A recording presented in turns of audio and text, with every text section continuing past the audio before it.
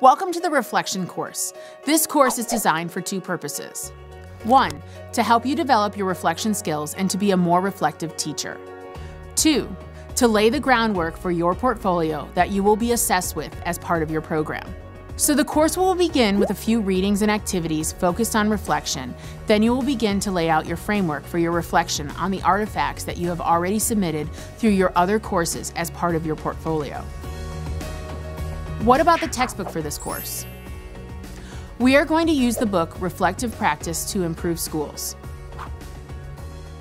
This book will assist you in developing a personal reflection process and also engage in reflection in pairs and groups.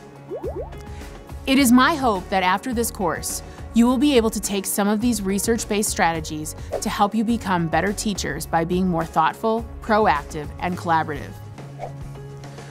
We also will read about the growth mindset to consider how we can be more open to reflection and improving our practice.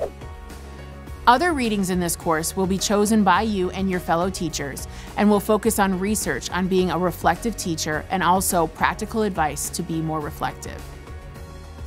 It is my hope that this kind of focus on reflection will help you be even more effective and will also help you to practice your 21st century skills and engage in leadership activities in your work settings. I'm most excited by this because of the diversity of the students in this course. Some of you come from other professional experiences, and some of you are already nationally certified teachers, and so have engaged in considerable reflection already. These perspectives will be interesting and beneficial for everyone in the course. Then the second part of the course will focus on beginning the framework of your portfolio that will be assessed at the end of the program. We will deal with some of the logistics and processes that you will need to begin organizing your portfolio to show your progression and learning. We will explore the criteria for this portfolio. After learning more about teacher reflection, it is my hope that you will be energized to reflect upon your learning so far in the master's program and begin to work on your assessment portfolio.